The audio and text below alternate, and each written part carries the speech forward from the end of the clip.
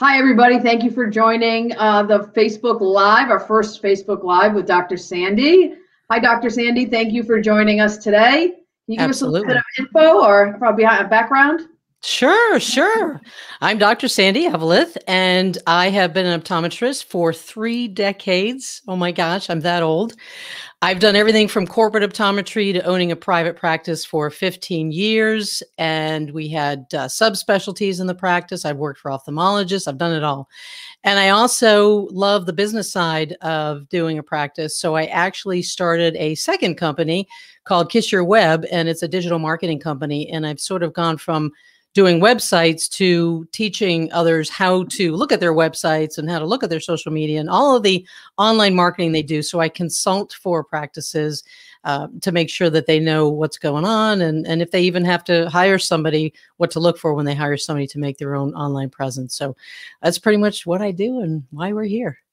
Yeah, so I want to just give some people some info in the background. Dr. Sandy joined the Facebook group, Corporate Optometry, and we kind of just hit it off, talking, chatting, just talking about business aspects, how to grow a business, different things. So kind of hit it off. So, and then, I love the information that she had. So I kind of wanted to share her information with everybody, her expertise, because she has a lot to offer and a different perspective in the industry. And, I wanted to talk about website and things that people can do to fix their websites. What are some things that you think ODs can do themselves to grow their business on their website?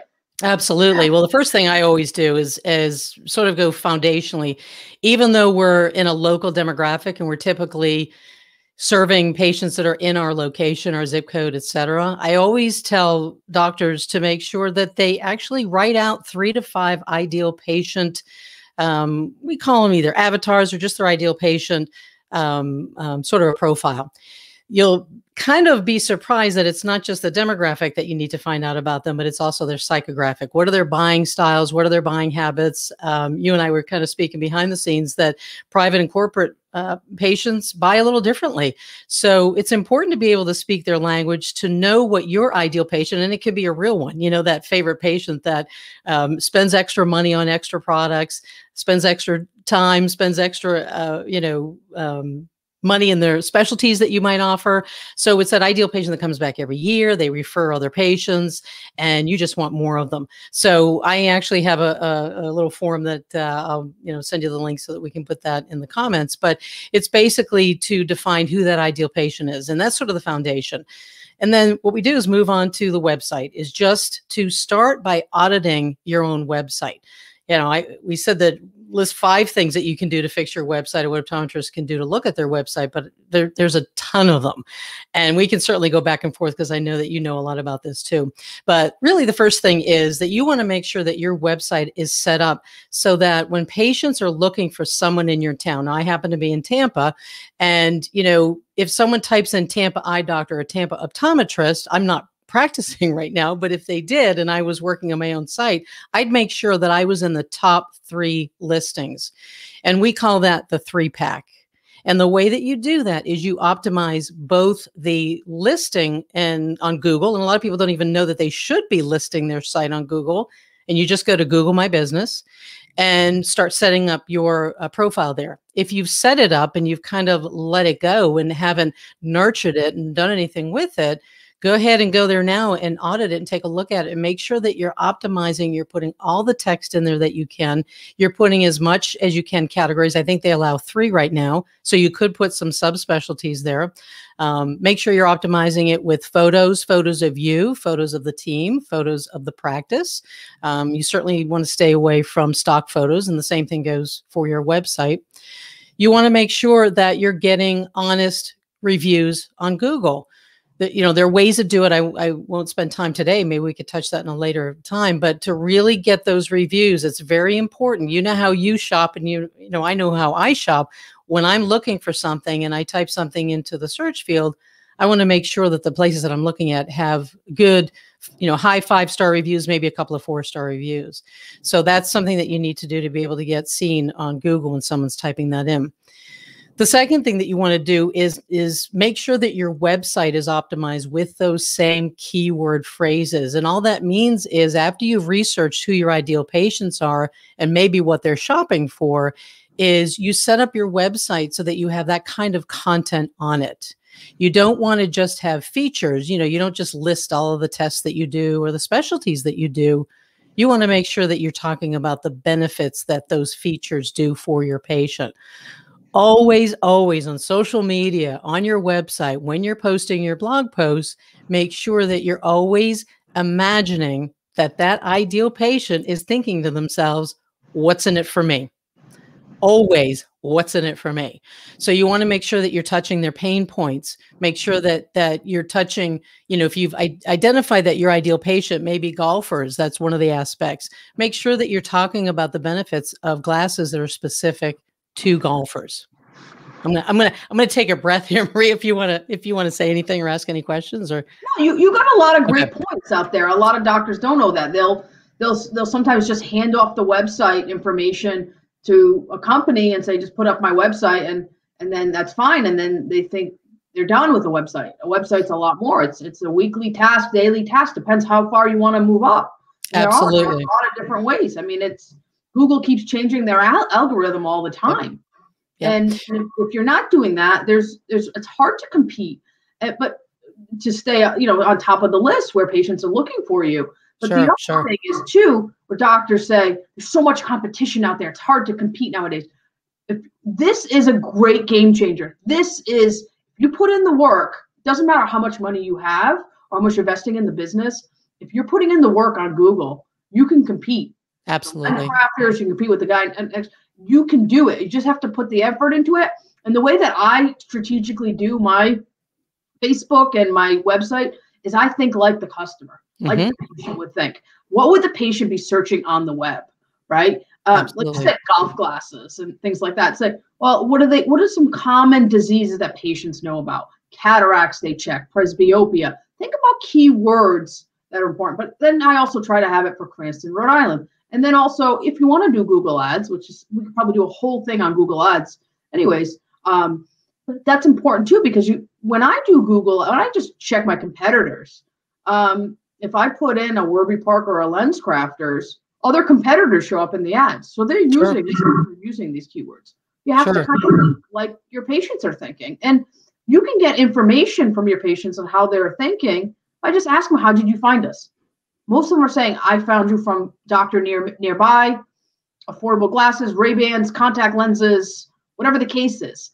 You have to kind of think that route instead of thinking, retinal detachment. I mean, there is a place for that. It depends on the patients you want to attract, but kind of have to think kind of, big picture.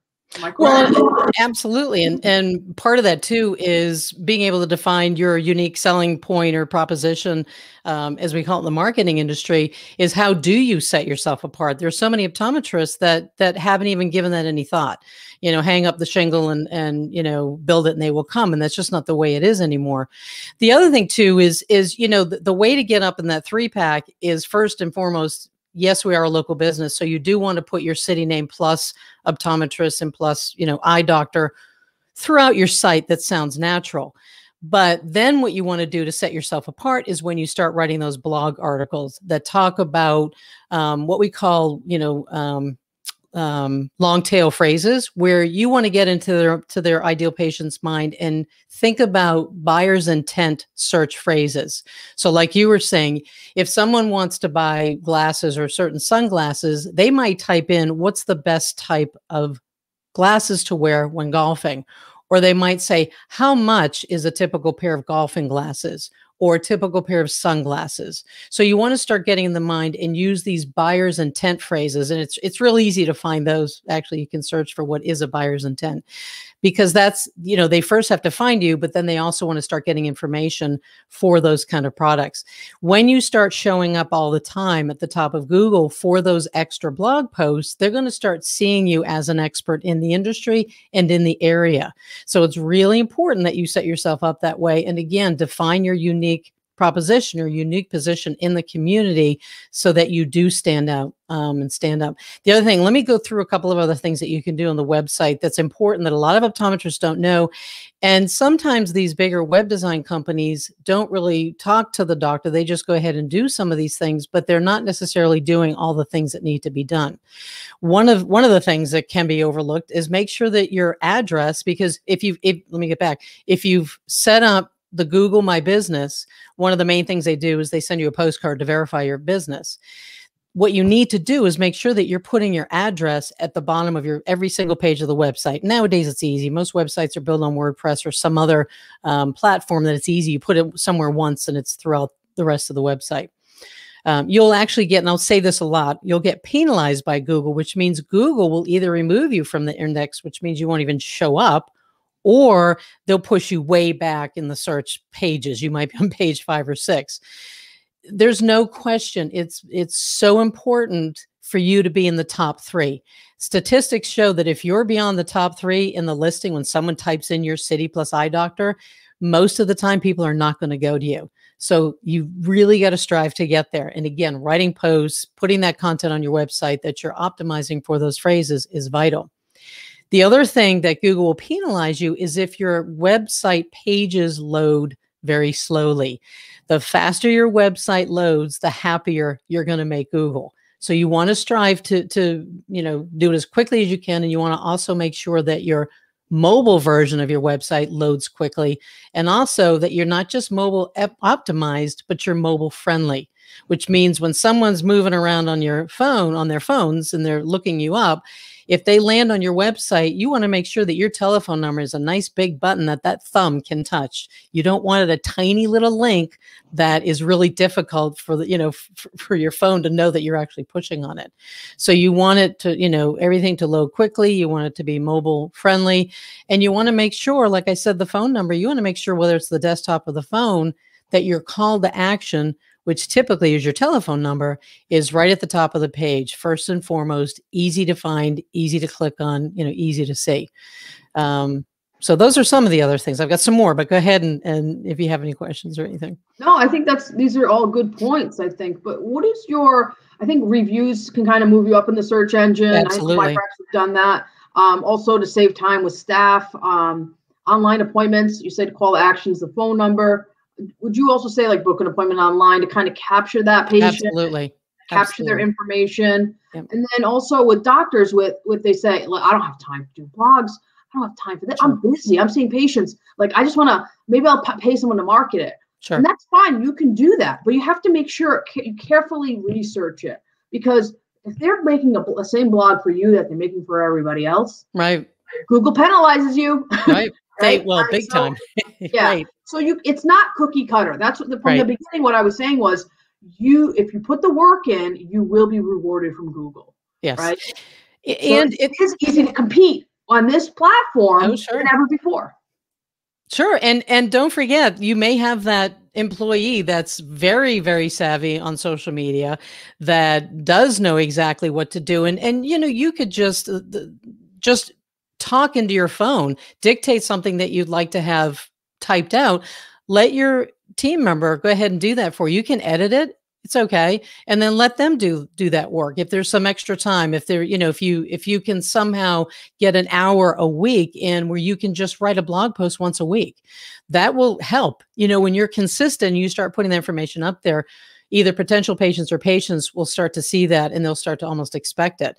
So, and I help train for that. That is one of my services. I will help train your staff to go ahead and write correctly, write optimized, write for search intent, and to your point about the letting somebody else doing the work and more cookie cutter, I find that happens quite often with websites, that there are ways to look sort of under the hood, if you will, where you can find out what kind of search engine optimization they're doing on your site. And I have found doctors whose sites have actually had information that the web company forgot to change under the hood.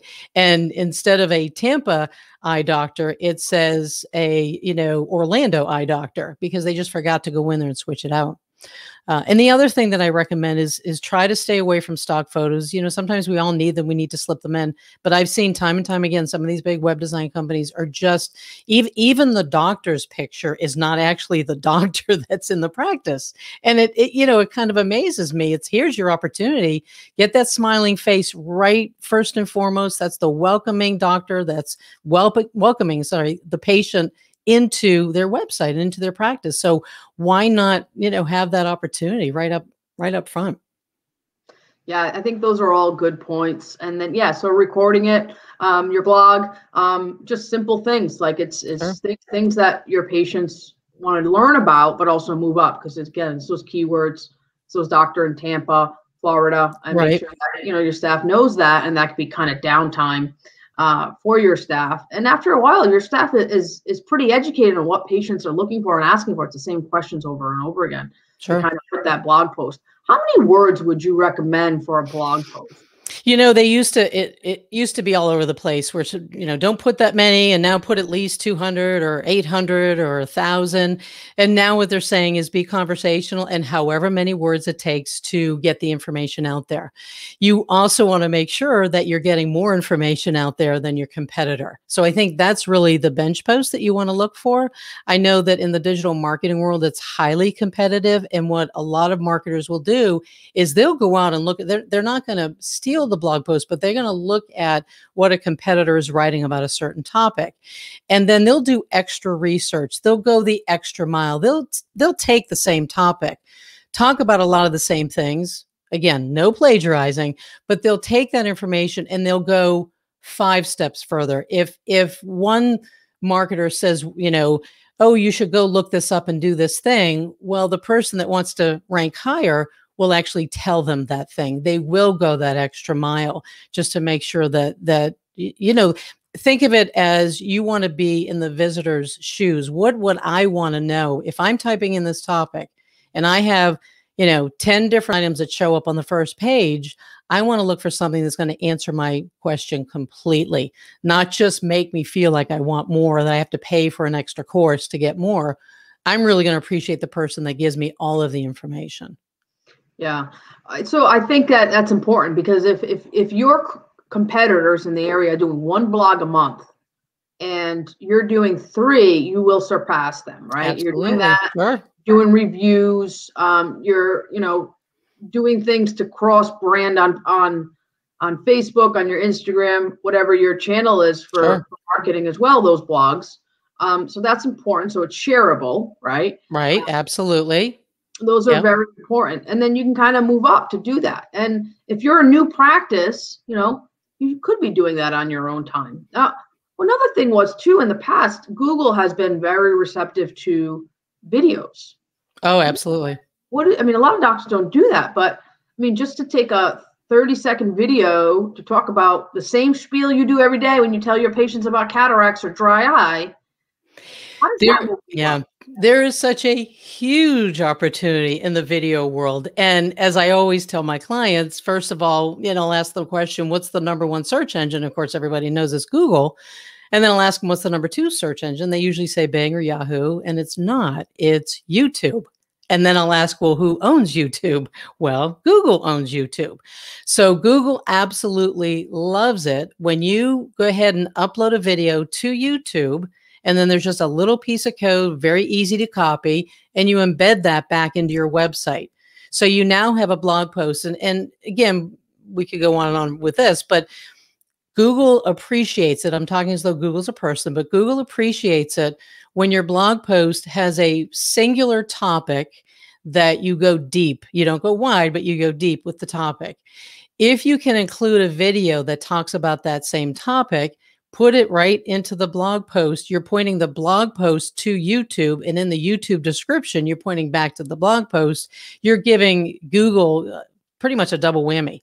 So anytime that you can do that, I would recommend it. Always include an instructional video, how to, anything that's going to help your patient or prospective patient learn something and see you as an expert in the industry. So you're going to get all kinds of kudos from Google, not only, telling your patients all these wonderful things that you can educate them on. question for you. So are you uploading the video to YouTube and then saying the YouTube link on your website? Or are you also putting that video on your website as well, and then a separate video on YouTube? Good question. Yeah, no, I won't do the native video. I'll put on social media, because all of the social media platforms do not want you to leave their platform to go somewhere else, especially go to YouTube. So when you take the video, I don't upload it necessarily natively to my blog post, because that's almost a waste.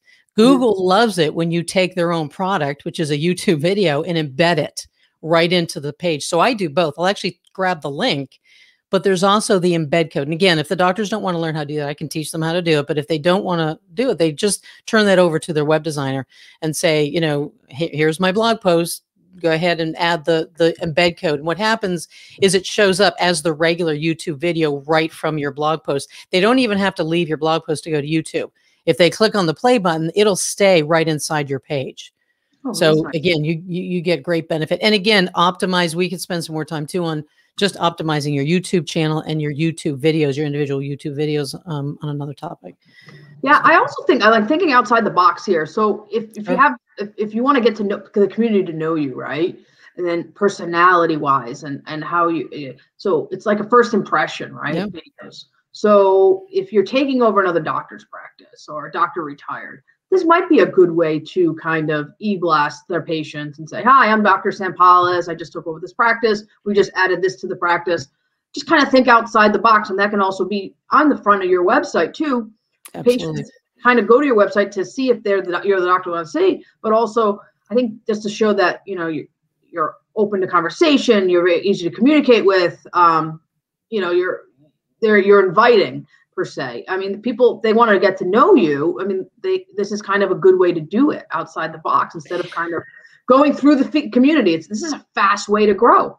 It's the fastest way to take what we call in the industry cold traffic, someone who's never seen you, have no idea who you are, to warm traffic where they may have heard about you, seen your picture somewhere, or maybe caught a video, to hot traffic, which is they're either your patient or they're about to be your patient. It's the fastest direct line to take someone who's never seen you to liking you, to knowing, liking, and trusting you, is to get in front of them with video. Immediately, there's either a connection or there's not, you know, but they feel like they know you. And within seconds, somebody feels like they know you. And I still do not see a lot of local optometrists doing that. You know, I think a lot of them are still stuck in the, let me just get an ad on TV. I mean, that's just so expensive. Old time. Well, and expensive. And, you know, and again, I guess it probably depends on your demographic and where they're hanging out. Are they just watching TV? Then of course you want to be in front of them that way. But to be able to not spend any money, get videos on your website, drive your social media traffic to it, if you want to spend a little bit of money, do some Facebook ads. It's really easy to do ads to local businesses, even though I know things have changed recently with the Apple shifts. I don't know if you've heard about that, but still, it's the fastest way to be able to put yourself in front of someone and immediately attract the people that like what you're talking about. So I drive that home all the time, how important video is. No, that's great support. It's a great point. One thing I want to ask you about, because I've talked to a lot of doctors, they'll say, I'm marketing to get all new patients. And that's great, right? But the cheapest way is the established patients you already have. So e-blast, things like that. And these are all things you can repurpose for new patients and for your own thing. Because Absolutely. You can say, you can do a video, you can do a blog post and say, we just added a retinal camera per se, right? And then we can check for glaucoma, diabetic retinopathy, all these things. And then the patient gets it and says, oh, you know, my friend, you know, just got diagnosed, they need a eye doctor, let's say. So you're always fresh in their mind, right? Sure. So you're also, besides that, you're building your personal brand. And you're always fresh in their mind, because there's so many distractions out there in the industry and people in the community where they're getting information from competitors online, 1-800 contacts, whatever the case is. And you want to be there. So you kind of want to do that too, to kind of remind them, hey guys, I'm your eye doctor. I'm providing value. This is what I'm doing. This is why you need to continue to see me. So those are kind of other things that are important too. All this stuff, you're not just doing once. It's easily repurposed. Oh my gosh, yeah. So and there's a whole posts are easy for you to just redo It doesn't have to be it doesn't have to be movie or anything like that. It's just information. They're coming in to see the information, and maybe it can be done within a no-show or something like that. Like it's 30-second video, quick, easy. A blog post, something maybe you're stuck in traffic and you're just recording it, and the idea comes, and then the secretary types it up and you clean it up. It doesn't have to be Shakespeare. It's more SEO, Cranston, Rhode Island, optometrist, those are things that, is important. And these are all things that you can kind of, use to your advantage to get new patients during downtime. And for me personally, I've seen a lot of success in Google with getting people to rate you, right? When they rate you, people usually doctors don't comment, right? But that can move you in the search engine as well, because, your activity in the Google place and all that. People usually respond when it's negative, which you want to regardless, but I think that's important too. Am I right? Oh, absolutely. That was one of the things that I was thinking about for tonight is absolutely respond to every single review. Of course, we have to make sure we're HIPAA compliant when we do that, but absolutely you want to do the positive, because you get this feeling like the doctor really cares. They really care about keeping us happy. I think too, to your point, it's really important. I think it's so easy to get complacent when you have patients and you have, all your files, and hey, I think all my patients are going to keep coming back to me. Well, no, we know how insurance undercutting certain fees and whatnot that patients can go. But if you're constantly on their mind that you are the eye care provider that has all of these extra specialties, we may forget in the exam room, or we may forget as a team out in the optical to mention that, oh, by the way, we have this other thing that we do. Oh, by the way, polarized sunglasses are great for golfing, or, all of these other things, or, we do vision therapy. I heard you mention that your son's having trouble at school and he sees fine, but let's talk some more about what it really could be. And when we forget to do that, we get busy and we're doing our thing. Let's put out these videos. Let's go ahead and remind our current patients that these are some other things that we do, or we just added this specialty. So it's important to stay top of mind. And I think I actually wrote a post about it recently, a blog post about it, that it's absolutely staggering how much more money you pay for new patients. And if you just retain a patient, how much money you actually make profit-wise, or, how you sustain. So we know it's important to treat our patients well, but when you go above and beyond and do just those few extra things to keep them informed, they feel like they've been treated well and that they're being treated special, versus somebody up the street who's just trying to get them out in and out the door very quickly. So. Yeah. I mean, it is a lot of money to get a new patient in the door, but try to keep them there as well. And if they're just there because of their vision plan and what's covered, or they're just there to get a script, and you wasted all this money per se online to attract this patient, where that Mr. Smith is a loyal patient, all his patients, all his family comes. Right. It's important, right? Absolutely. Now, one other thing I know is, we'll talk about websites, but some doctors will do some Google ads with their websites or Facebook, and they'll say, I did it and didn't get anything out of it. I didn't get any patients. Well, it's kind of a big approach, right? It's sometimes you get it, sometimes people aren't looking. But I think if you're looking for patients right now that need glasses per se, or eye exams, it's probably on Google when they search. Sure. Facebook is a good way to kind of get your brand out there, information. And you kind of want to have them get to the patients to like your page as well. Because it's also kind of free way to advertise, right? Right. To get them to do that. Right. And too, just to for folks out there that don't realize really the difference, when you're advertising on Google, remember it's typically search intent. When someone's typing into Google, they are looking for something. They are looking for a place to go, something to buy.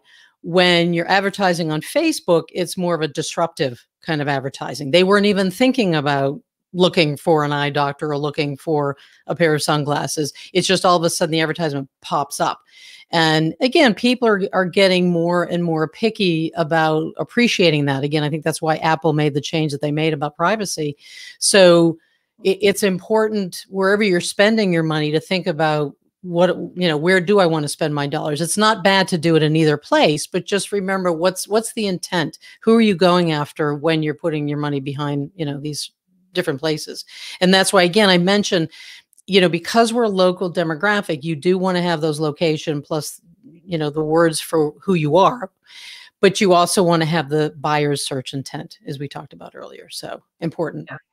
So Google's very important. Like you said, anything else you want to tell us about to kind of help us with our websites? Because a lot of doctors are not taking advantage of information or strategy. I think it's really important. Really take a good audit. Try to either enlist someone that knows you but has never been to your website, and ask them where they're finding the difficulties. Ask them if it's clear. Do they really understand what makes you special? Like I mentioned earlier, that unique point that you provide. But is your message clear? I've gone to so many sites where they just take it for granted. Well, I'm an eye doctor. You come for me for an eye exam. Yeah, but how is the experience different for the patient? Why are you the better person to come to? Why would I come to you if the guy up the street has the same insurance company or insurance plan? So it's really important to make sure that all your messaging is clear. All your messaging is about the patient, not about you. Yes, you have to put their credentials and the about and make you stand out in that respect. But first and foremost, why would a patient come to you? What's in it for them? And just do an audit. Just look through each page. Try to see if everything makes sense. Is it coherent? Like you said, personal branding. Does branding, people will think it's just about the colors, or it's just about, hey, look at my business card or the logos.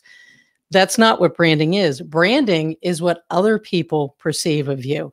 So survey your favorite patients, ask them why they came to you, like you said earlier, but ask them what keeps them there. Ask them what it is about you that made you stand out. How do they perceive you, the practice, and your staff?